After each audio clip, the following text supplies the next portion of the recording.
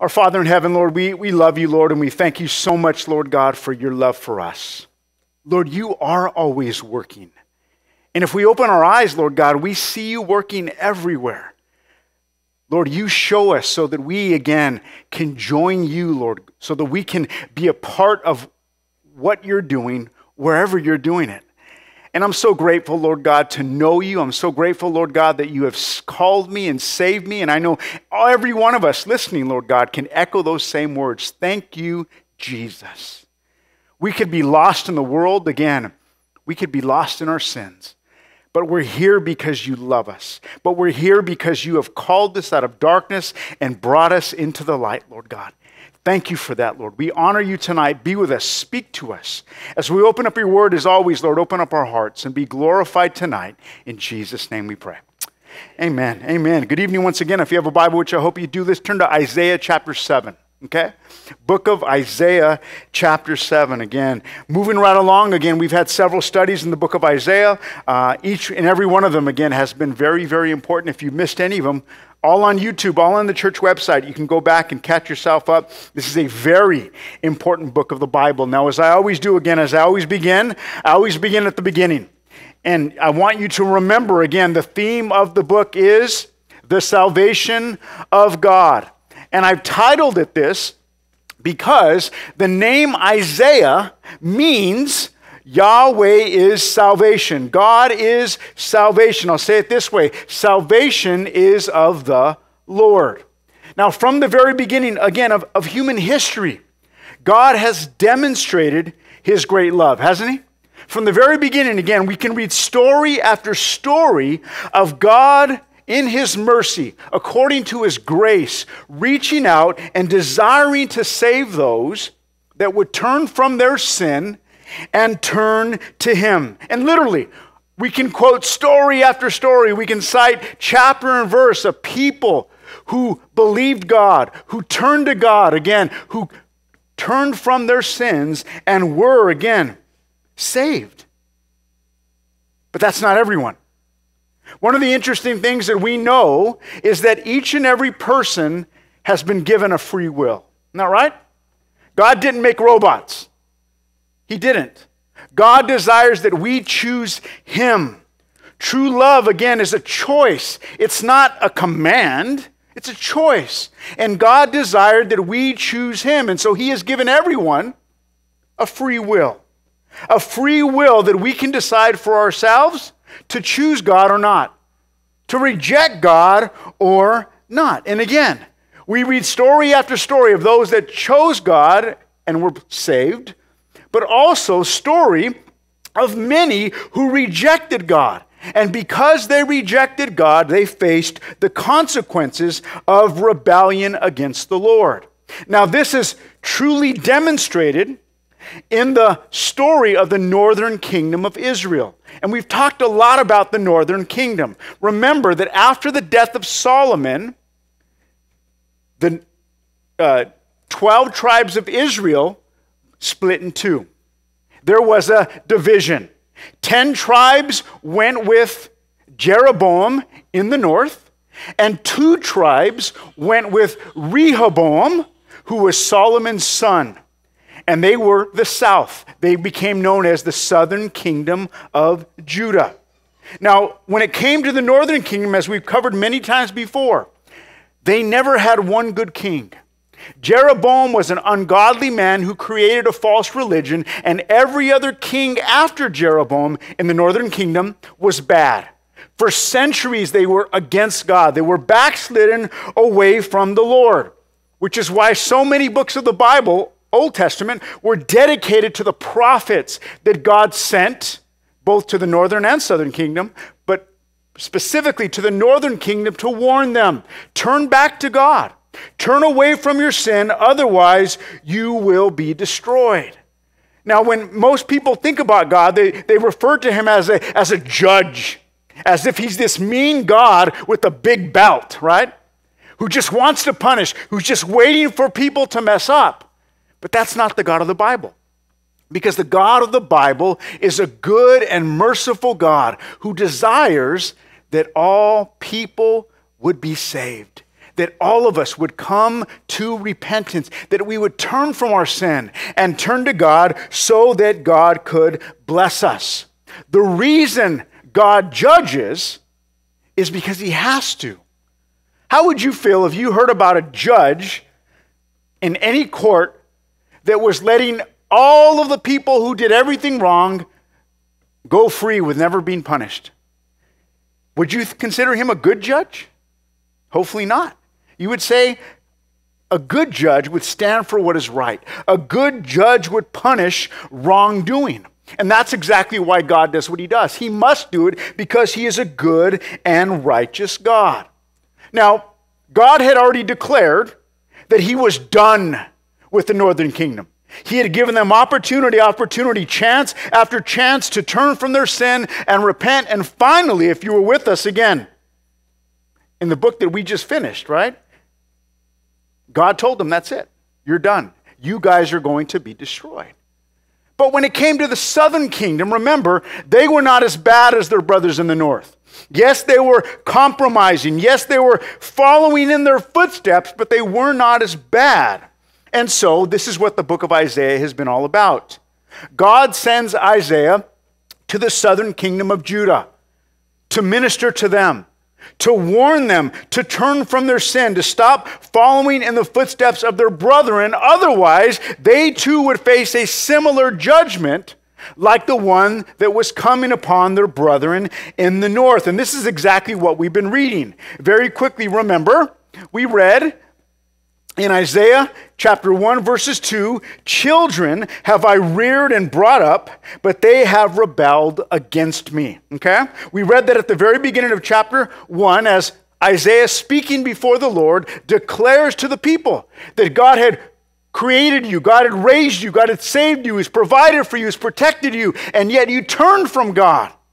And then he said in Isaiah 1:4, all sinful nation, a people laden with iniquity, offspring and evildoers, children who deal corruptly, they have forsaken the Lord, they have despised the Holy One of Israel, they are utterly estranged.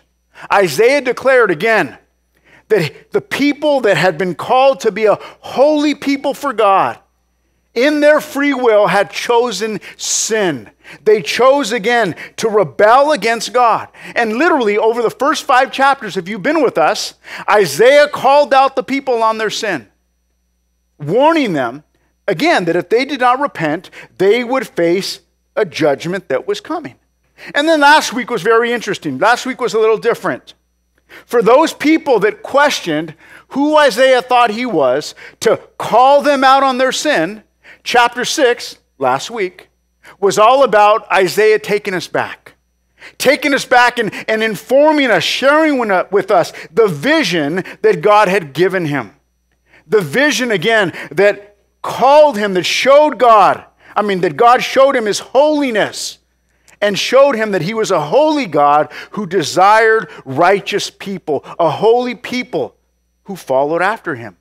Which is what led Isaiah then, again, to call his people back to God, to call his people to get right with God, and to serve him. Now, as we pick it up in chapter 7, again, we now move away from chapter 6, and in chapter 7, God is going to send the prophet Isaiah somewhere. Very important. He is going to send him to speak directly to the king of Judah. It's a man by the name of King Ahaz, A-H-A-Z. Ahaz was backslidden from God. Ahaz was in sin. He literally was in rebellion against God. And because he was in rebellion against God, he found himself in a crisis. He found himself, again, fearing for his life, literally. All of this is happening because he was not right with God. And so God in his mercy again sends his man, his prophet, to speak to the king, to call him back to God, to call him to get right with God. If you're taking notes, again, you can write this down. Isaiah is sent to King Ahaz, okay? Write that down. Isaiah is sent to King Ahaz. This is what we're going to be looking at, okay? Overall, we're going to see Isaiah challenged the king to get right with God and to believe God's word. And I love this because this is so practical for everyone, okay? Everyone, in order to get right with God, we must first believe God's word. We must first go to God, right? First believing that he is. And this is exactly what is taking place. Isaiah is going to call the king, believe God, get right with God, come back to God. And it begins, again, in chapter 7 with the civil war taking place, okay? It's the first thing we see. We see a civil war taking place, amen, okay? I'll say it again. Isaiah's challenge of faith to King Ahaz, and it begins with the civil war. Let's pick it up here, verses 1, chapter 7. In the days of Ahaz, this is the king, the son of Jotham, son of Uzziah, king of Judah, okay? Isaiah begins and he sets the tone. He gives us the background. He informs us of the setting. Now, most of you were with us when we covered the introduction. For those that weren't, let me just take you back very quickly to Isaiah chapter 1, verse 1. The book began this way. The vision of Isaiah, the son of Amos, which he saw concerning Judah and Jerusalem, the southern kingdom and its capital, in the days of Uzziah, Jotham, Ahaz, and Hezekiah, who were the kings of Judah. Now, I shared with you in the introduction that the ministry of the prophet Isaiah lasted 58 years. What a long time that he was used by God, again, to minister to the southern kingdom. During these 58 years, 4 different kings were on the throne of Judah. We would call them a great-grandfather, a grandfather, a father, and a son. That's what these 4 names are. These are 4 different kings, all of which, again, were descendants of one another. Now, if you remember, and you might remember, Uzziah was a good king. He served God. Yes, he made choices, bad choices at the end, but overall, he was a godly man who served the Lord. His son, Jotham, was also a godly man. He was also a godly king. But then we came to his son named Ahaz. And sadly, Ahaz was a wicked king. Now I want to stop for a second and I want you to think about it. Every parent, whether you're a mother or a father, hopefully desires that their kids serve the Lord. Can someone say amen? This is my heart's desire, right? My kids and my grandkids. I want them to serve Jesus. Why? Because I want them to experience the blessings of God on earth, but I want them to, again, experience eternity with God in heaven. This is what I want. There's nothing more important, right? And hopefully, there's nothing more important to you. More important than them being doctors or lawyers or winning the lotto. I want to see them in heaven. And this is, again, so important. Godly posterity. But this is not what happened. Uzziah, the grandfather, was a godly man. Jotham, the father, was a godly man. But Ahaz was a wicked man. And we find this in 2 Kings chapter 16, verses 1 through 3. In the 17th year of Pekah, the son of Remaliah, Ahaz, the son of Jotham, king of Judah, began to reign.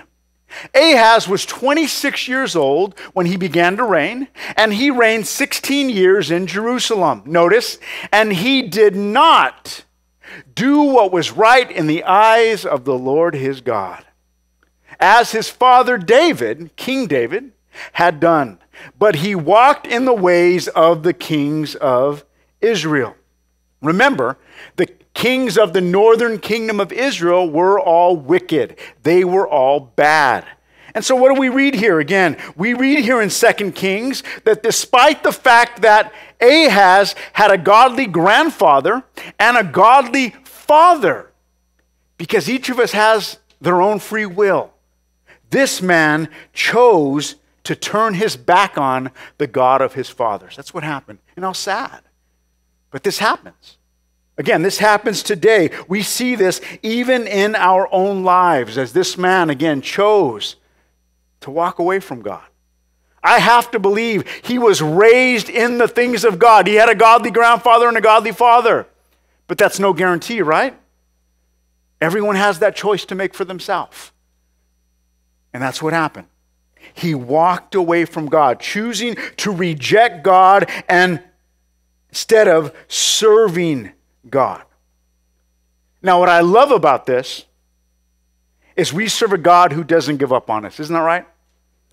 As parents, should we ever give up on our kids? Even if they don't want to serve the Lord, we don't give up, right? We keep praying. We keep believing God for them. We keep, again, telling them about God, telling them about the plan God has for their life, right? We keep bringing them to church or inviting them to church. We do everything we can. They have to decide for themselves, but we do everything we can to impart, right? To influence them in the things of God. What I love about this is sometimes, and I'm speaking from experience, as many of you, again, are in that same boat. Sometimes we feel like, man, what's up with our kids? How come they don't want to serve God? Am I the only one who's gone through that? It happens. And it's discouraging. It's depressing, seriously, right? But not just our kids. How many of us have family members or loved ones or best friends or whatever? People that we know and care about, and we want to be with them in heaven. But today, they don't want anything to do with God. And you can pray for them and you can invite them. And again, it seems like it just goes in through one ear and out the other, and it's discouraging. And we can become discouraged. But when we do, we need to remind ourselves that God is in control. Isn't that right? Seriously. That God is in control and that God has a plan. And I believe that. I believe it for my kids. I believe it for my grandkids. Again, I believe it's for everyone. God has a plan. We don't give up. We keep believing God. We keep trusting in God. And the awesome thing about God is that God is in control, isn't he? And God can do things. God can cause circumstances to take place. God can even create a crisis in the life of people that we know and love to get their attention. Now, one of the prayers that I have prayed, and maybe some of you might disagree with me on this, but I have prayed, Lord, whatever it takes to bring them to you. That's been my prayer. Seriously. Seriously. Whatever, Lord. If it takes you putting them in jail, if it takes you putting them on their back in a hospital bed, if it takes you putting them in rehab, whatever it takes, God, to get their attention, do it. Why? Because the next life is more important than this one. And I really believe that, seriously. And I pray, and that is my prayer, right? Sometimes, again, my kids might say, Dad, don't pray that way, right? Hey, whatever it takes, I want you in heaven. I want you in heaven with me. And what I love about this is we serve a God who does that. He can cause circumstances. He can create a crisis in their life to get their attention, to wake them up, to bring them to understand they need him. Because we all need God. And sometimes we're blinded, right? We're blinded by money. We're blinded by success. We're blinded by whatever, thinking that we don't need God, when in all reality, we do need him. And so this is what God does. And I pray again, if you would be willing, that you would pray the same exact thing. Pray, God, whatever it takes, God, for my parents, whatever it takes for my grandparents, whatever it takes for my kids or my grandkids or my best friends. You do it, God. Because they need you, even when they don't understand it. Well, I bring all this up because guess what? God allows a crisis to take place in the life of King Ahaz. And he does it to get this backslidden king's attention. Keep reading again, verse 1. Rezin, the king of Syria, and Pekah, the son of Remaliah, the king of Israel, came up to Jerusalem to wage war against it, but could not yet mount an attack against it. When the house of David was told, Syria is in league with Ephraim. Ephraim was the largest tribe of the northern kingdom. The heart of Ahaz and the heart of his people shook as the trees of a forest shake before the wind. Let me show you a map again, very briefly, but this might help you. Remember, the people of Israel are divided. 10 tribes in the north in yellow, 2 tribes in the south in pink, in the southern kingdom of Judah.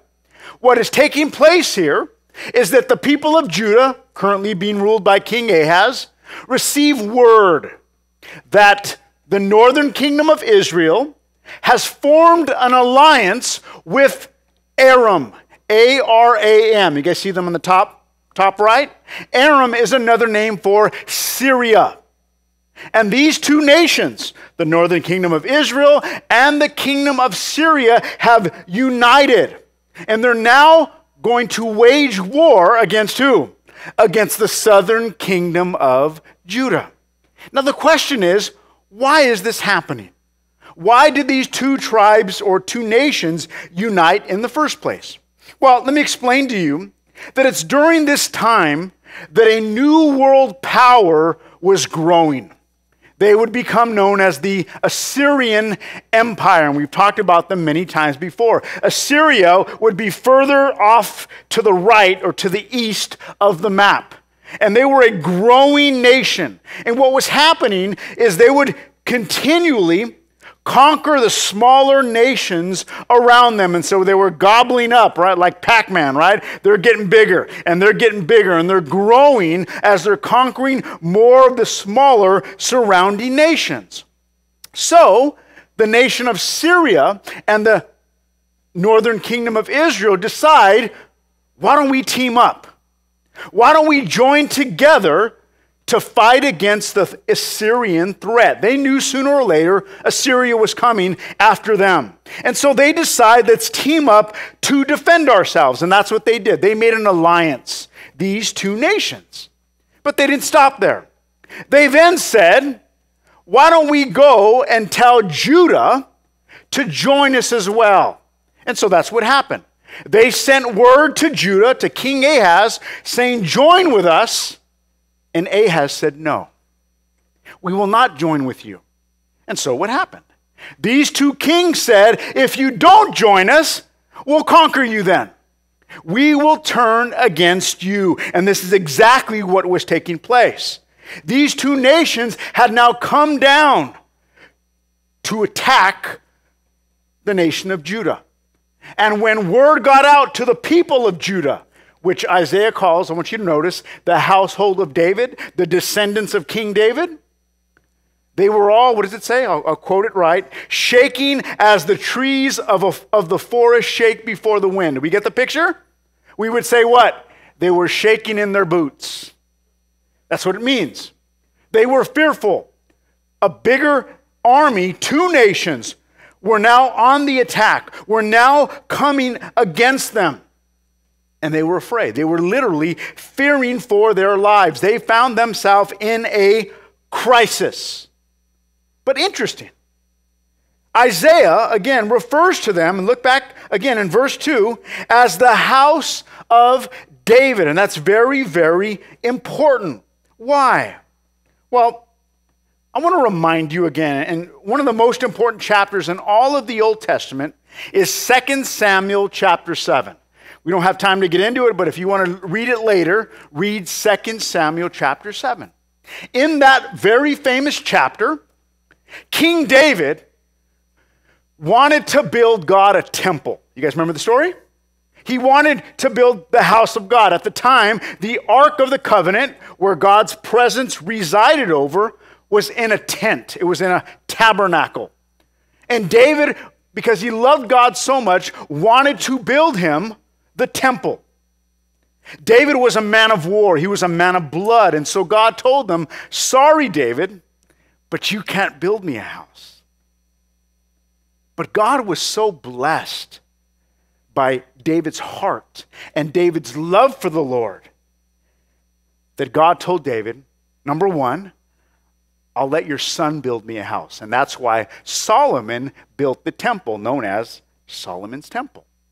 But the other thing that was even more important than that is God told David this, very important, don't forget this. God told David, David, because you wanted to build me a house, I'm going to build you a house. And what God meant by that is that God was going to build him a household, a legacy, a family, promising David that through him, that his descendants would reign upon the throne forever. And that's how we know, again, that the Messiah, Jesus, came through the line of David. He was a fulfillment of that promise that God made to King David. Again, very, very important. That's why when we read the Gospels, it start off, Matthew and Luke, with the genealogy of Christ to show us that Jesus indeed came from the line of King David in fulfillment of these prophecies. Now, the reason this is important is God made a promise to David and his descendants that they would last, that someone from David's line would always be alive until the Messiah came. That was the promise of God. But King Ahaz forgot that.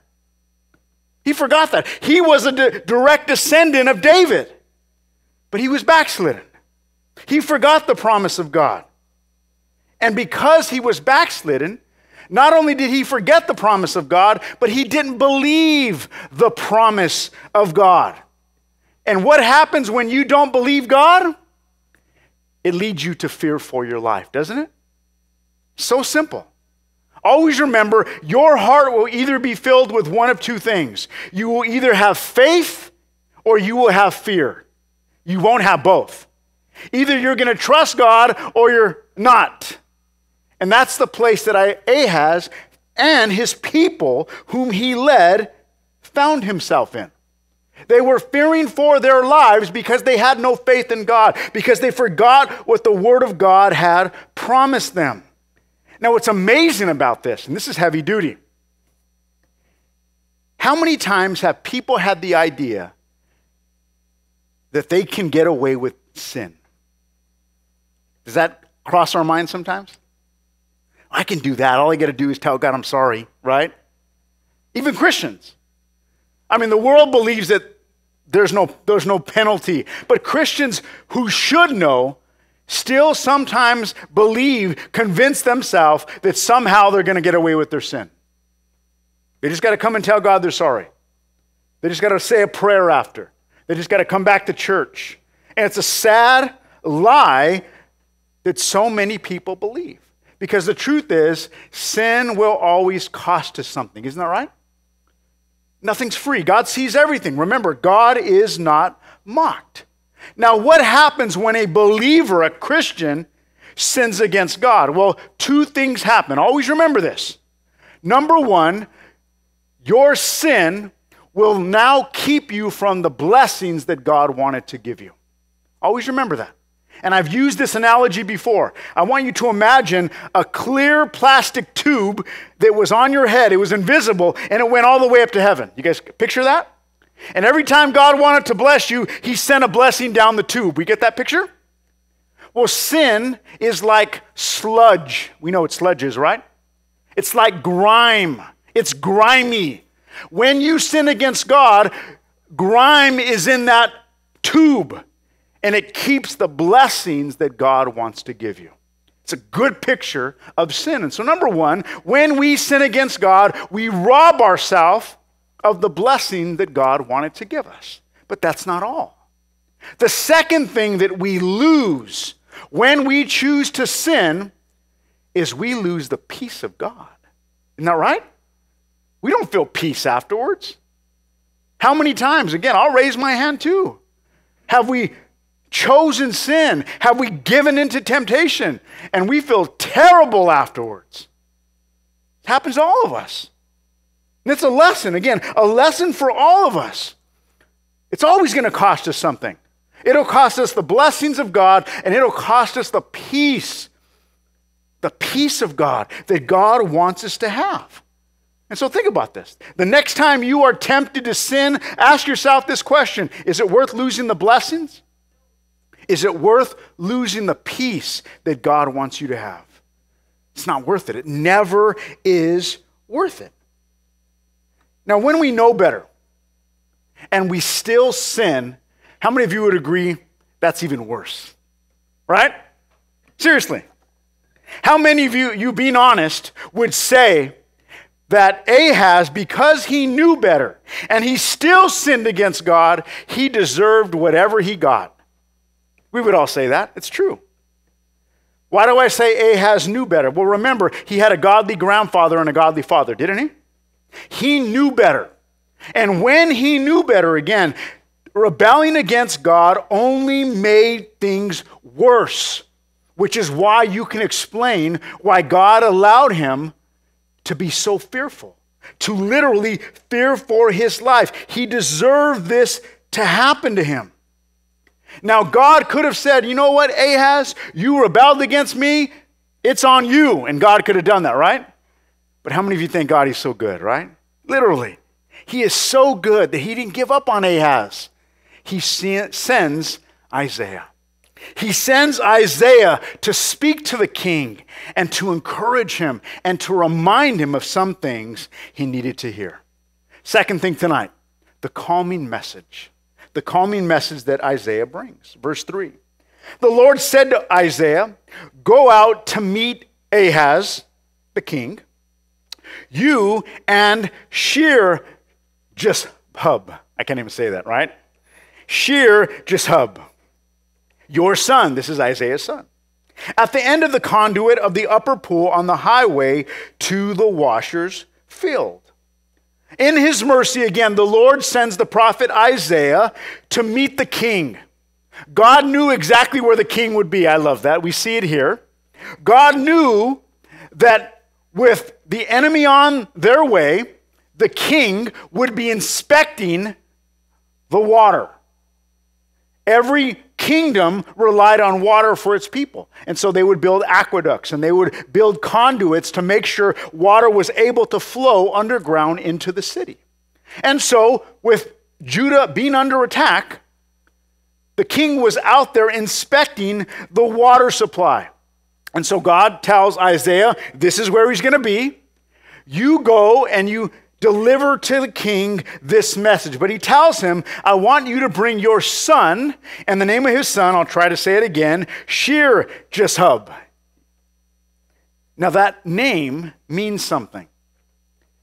If you're taking notes, write down, it means a remnant shall return. That's what that name means. A remnant shall return.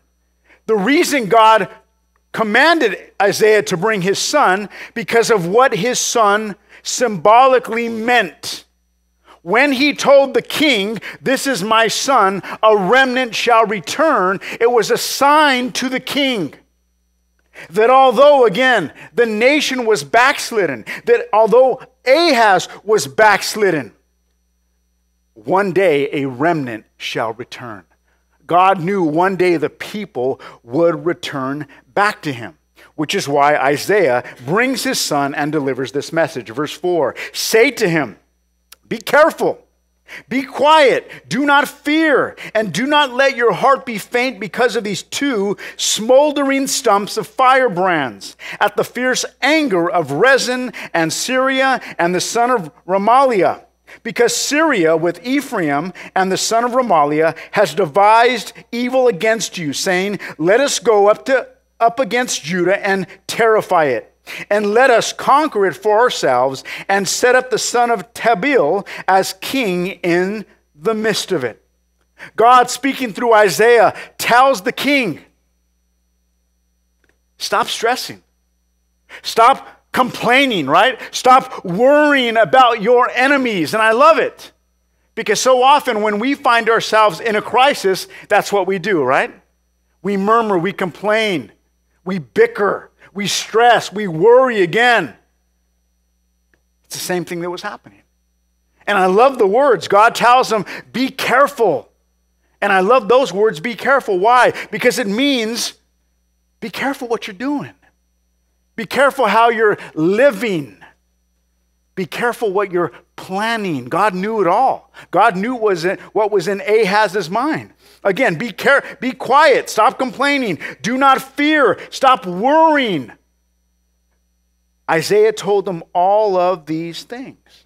God knew what was taking place. God was allowing this crisis to take place. King Ahaz had heard what their plan was. They were going to come. They were going to conquer Judah. They were going to kill King Ahaz and his family. Whenever they killed the king, they killed the whole family. And they were going to destroy, again, the land of Judah. Isaiah had heard that. Ahaz had heard that. The people had heard that, and they were fearful. Now, what's so interesting, again, I was thinking about this. They came to steal the throne. They came to kill Ahaz and his descendants, and they came to destroy the kingdom of Judah. Does that sound like anybody? It was like our enemy, who's out to steal, kill, and destroy. It's the same thing, again, that we face on a daily basis is what Ahaz was experiencing. And so, verse 7. Thus says the Lord God. This is what God said. It shall not stand. It's not going to happen. It shall not come to pass. For the head of Syria is Damascus. The head of Damascus is Rezin. And within 65 years, Ephraim will be shattered from being a people. And the head of Ephraim is Samaria, and the head of Samaria is the son of Remaliah. If you are not firm in faith, you will not be firm at all. God, through Isaiah, first tells King Ahaz, don't worry. Check yourself, but don't worry. Stop worrying, because it's not going to happen. And God declares it. Thus says the Lord, it is not going to happen. Syria is coming. Israel is coming, but they're not going to get through. They are not going to conquer you. And God wanted him to know that. He needed to be reminded. Why? Because as I said before, because he was backslidden, again, he forgot the promise of God. He forgot the promise that God made to his ancestor, King David, promising that family line would not go extinct. It wasn't going to happen. When God makes a promise, God keeps his promise. And if Ahaz would have only remembered that, if he would have only remembered what God said, he wouldn't have feared. He wouldn't have put himself through everything he put himself through. But again, these are the consequences that happen, especially for children of God who forget what God says, who don't believe the promise that God has given us. And again, I love this because you can apply it to us as well. God does not want us to stress. He does not want us to worry. And I know there are so many things for us to worry about and stress about right now. I get that. But this is not what God wants. God wants us to trust him. He wants us to believe his word. He wants us to know, again, that he's with us. He'll never leave us nor forsake us, right? He wants us to walk by faith and not by sight. This is all that God desires from us. So many people, again, stress themselves out, and I'm specifically talking about Christians, giving into fear when we're not supposed to, because this is never what God desires. Remember, again, what Paul said in 2 Timothy 1:7, for God has not given us a spirit of fear. It's not from God. Whenever we are fearing, stressing, worrying, that's not of God. That's from the enemy. And when we are doing that, we are believing the enemy instead of trusting in God. The same exact thing, again, that was taking place in the life of Ahaz. I'll go one step further. If you find yourself stressing, worrying, or fearing about anything, it's not God's fault. It's yours. Because it's never what God wanted.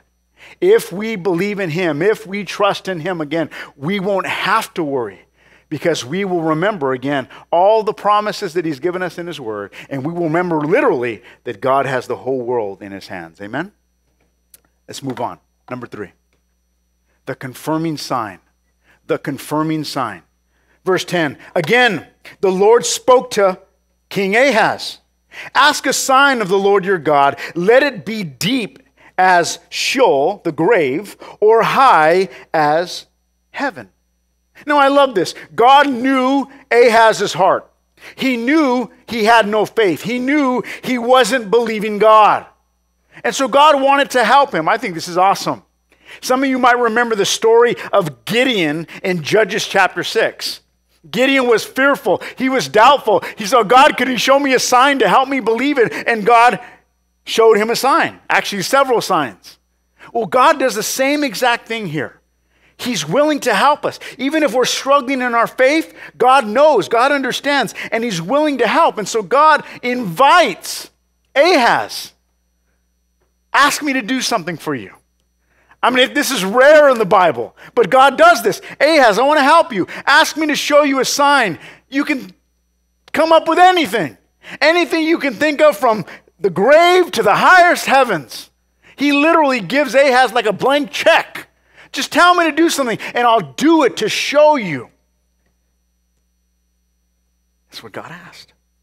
Notice, again, Isaiah even uses the words, look at verse 11, ask a sign of the Lord your God. You see the your?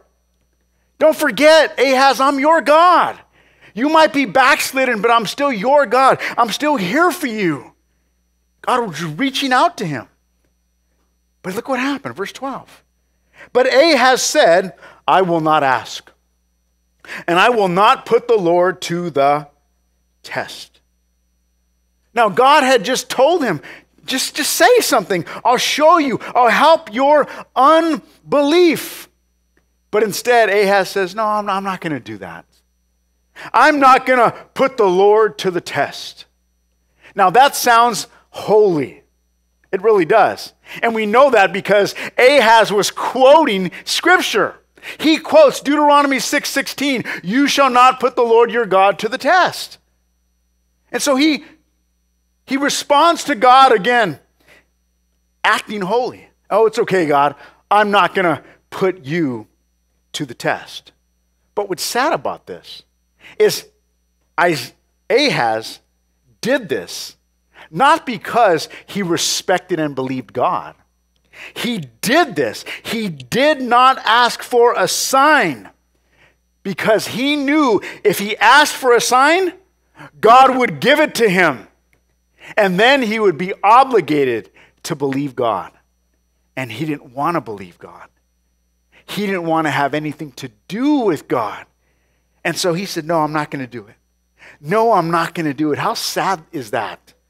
Verse 13. And he, speaking of Isaiah, said, hear then, O house of David, is it too little for you to weary men that you weary my God also? Isaiah understood what Ahaz was doing, that he was rejecting God. God was reaching out to him, and he was rejecting God because he wanted nothing to do with God. And Isaiah tells him, you know what, Ahaz? It's one thing when you try my patience, but to try God's patience, that's too much. You are trying the patience of my God. Lord, help us, right? Not to try the patience of our God. Verse 14. Therefore, the Lord himself will give you a sign. Behold, the virgin shall conceive and bear a son, and shall call his name Emmanuel. Does that sound familiar to anybody? What a famous verse that we come up against. Now, let me explain this to you quickly. Ahaz refused to pick a sign. And so God says, it's okay, Ahaz. I'm going to pick a sign for you. And that's what God does. God now gives Ahaz a sign that would prove that everything he told him was going to happen. In other words, when this sign happens, you will know that everything else I say also will come to pass. And what Isaiah declares is that a virgin girl was going to have a son. Somehow Ahaz would know of this virgin girl. When she has a son, she's going to call him Emmanuel. And when that happens and Ahaz finds out about it, he's going to know that this was the Lord. He's going to know that this was the Lord. Now, we're going to talk more about this next week, okay? But we know when we read this today, who is this referring to? It's referring to Jesus, isn't it? Now, this is an awesome lesson. Why? Many of you know, and we've covered this many times, that oftentimes whenever God spoke through a prophet, there would be a near fulfillment, and then there would also be a future fulfillment. You guys with me? Why would this happen? Well, God would do something to prove his word was true back then, but it would also apply to his plan for the future. And the reason God would do this is not only for them, but for us as well. Because we can know that when God kept his word in the near fulfillment, he would also keep his word in the future fulfillment. And we know, again, this is exactly what took place. God spoke this. This came to pass during the life of Isaiah, but it also came to pass in the life of Jesus. We know this again, Matthew 1:22. All this took place to fulfill what the Lord had spoken by the prophet Isaiah. Behold, the virgin shall conceive and bear a son, and they shall call his name Emmanuel, which means God with us. This was a prophecy given, again, I'll say it again, in the life of Isaiah. We're going to talk more about that next week. But it also had a future fulfillment when Jesus was born of the Virgin Mary. Verse 15, he shall eat curds, speaking of the baby, and honey, when he knows how to refuse the evil and choose the good. For before the boy knows how to refuse the evil and choose the good, the land whose two kings you dread, speaking of King Ahaz, will be deserted.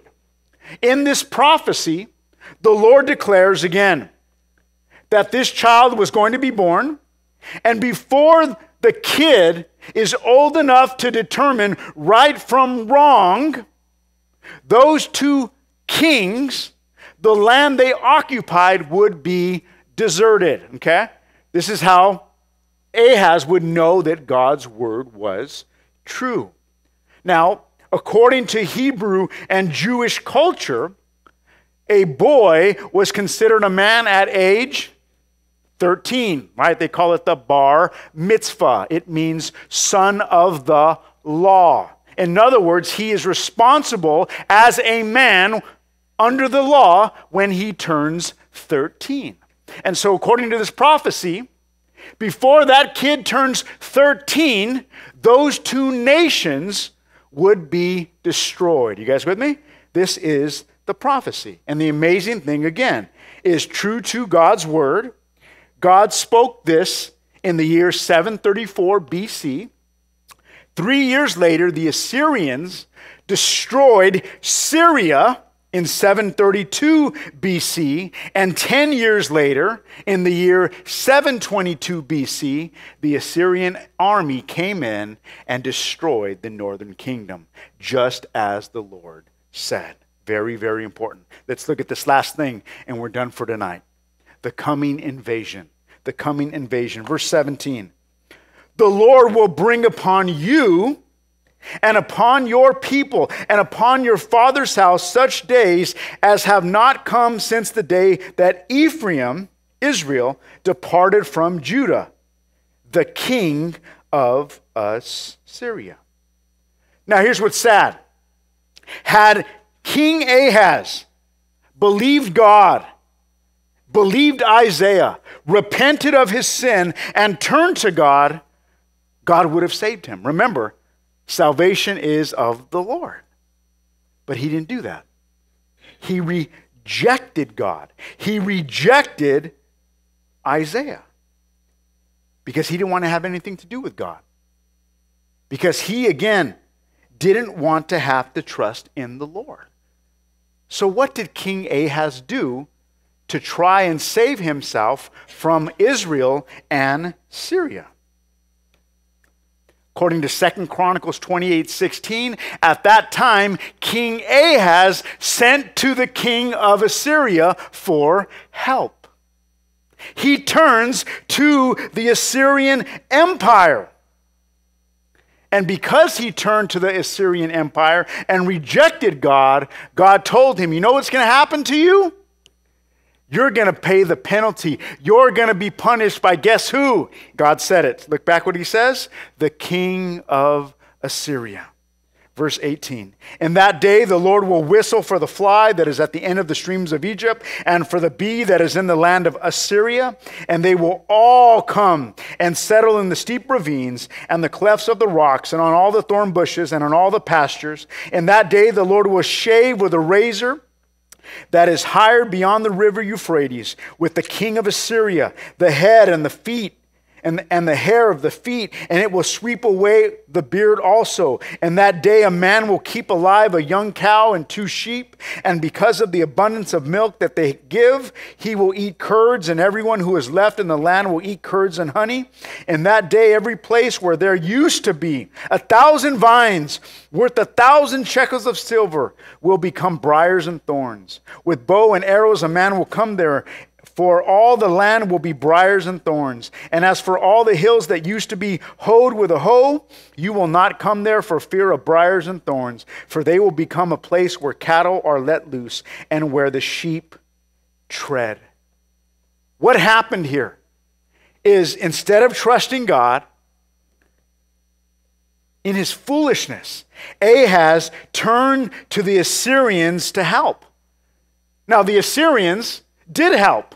As I mentioned, they defeated Syria and they defeated Israel. But guess what? After they did that, they came for Judah as well. Like a dummy, I was thinking about this. Like a dummy, Ahaz was like a mouse who was running from 2 rats. You guys with me? And that mouse turns to the cat for help. And the cat eats them all. That's the picture. That's literally, again, what happened.